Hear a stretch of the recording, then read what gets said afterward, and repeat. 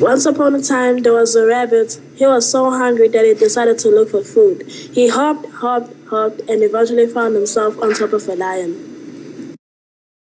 When the lion woke up, it grabbed Rabbit by its throat, and Rabbit said, "Please, don't eat me. I'll find better food for you to eat." And Lion said, "I'm amused. A rabbit like you can find me food? It's impossible." Rabbit said, "I can't get you food. Just give me a few hours and I'll be back." Then Lion said, "If you say so, I'll give you a few hours, and if you're not back, I'll eat you instead."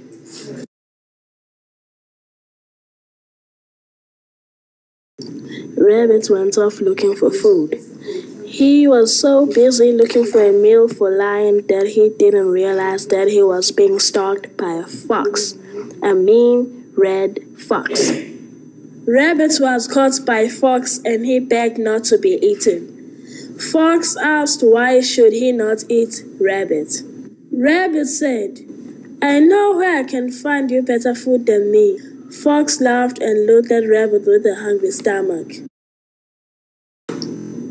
Rabbit then said, "You wouldn't eat me if I told you Lion was my horse."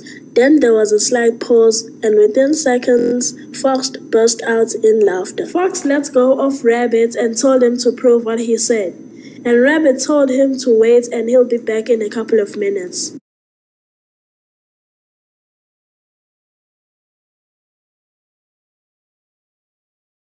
When Rabbit got to Lion, he told him that his meal was ready for him, but it was too big for him to carry.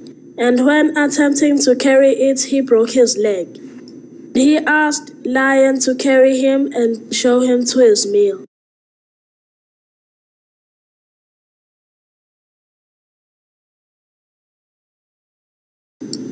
While Lion ran towards his meal, Rabbit pinched Lion and Lion screamed and ran around. And Rabbit said to Fox, "I told you Lion is my horse."